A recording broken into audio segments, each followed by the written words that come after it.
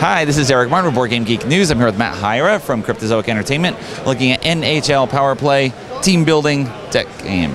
Team building card game. Team building card game. Yes. For the Gen Con crowd, yes, it is a deck building game. For the NHL crowd, it's a team building game. Because they know what that means. They know what that means. That is so true. This is a game built on the Cerberus engine, but it is, there's a couple of the big differences. It's a little simplified in the effects a little bit, and another thing is cards don't have individual victory points. The way that you score is by taking a shot on goal. So makes perfect sense. That's right. So you end up with hockey scores at the end of the game like 4-3, you know, pretty beautiful. Everyone gets to play as a team captain. So you got Sidney Crosby over there, and I got Dion Phaneuf. And so basically the goalies in our sweet little goalie thing here, you've got to overcome their defense rating. Now, if you want to risk taking a shot on goal, I have a chance to play, or the other players each have a chance to play one defender to add to the goalie's defense rating. And then you play all your cards and see if you can overcome that total. So if you want to take a look at your hand, you're looking pretty good. I would say risk it. What do you think? If I don't want to risk it, then what do I do? If you don't want to risk it, you buy cards from the center ice over here, and that will continue to add to your deck. You have a couple of attackers. They do really well during a shot on goal. And a couple passes. Yep. And power is both for shots on goal and for acquiring? Correct. It's for buying things. The price to buy a card is down here in the lower left. That's also the cost to, you know, the power required to beat the goalie. All right. So let's say we're going to take a shot. Great. When you want to take a shot, you announce that at the very beginning of your turn. Now you can't buy anything out of center ice. You grab the puck, and now I have a chance to play a defender, and I will play a defender, and that is going to add 1 to the goalie's total. I also get to draw a card from my deck. All right? But then I have to discard a card as well. Oh, all right.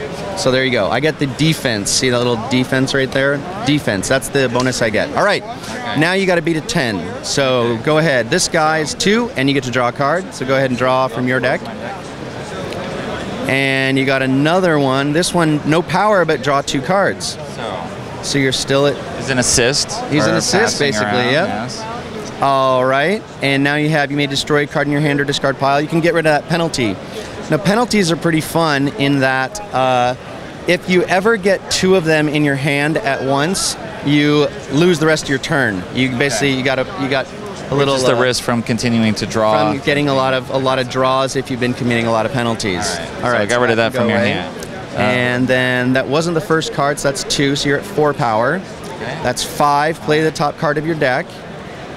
If it's a maneuver, you keep going. It's not, but you're at 6 power, draw a card.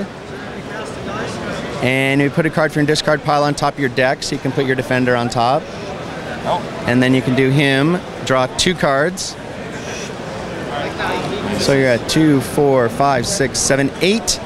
And, oh, you got it. Now, even though you... I might not want to... Well, actually, you can't buy any cards. You succeeded in your shot on goal.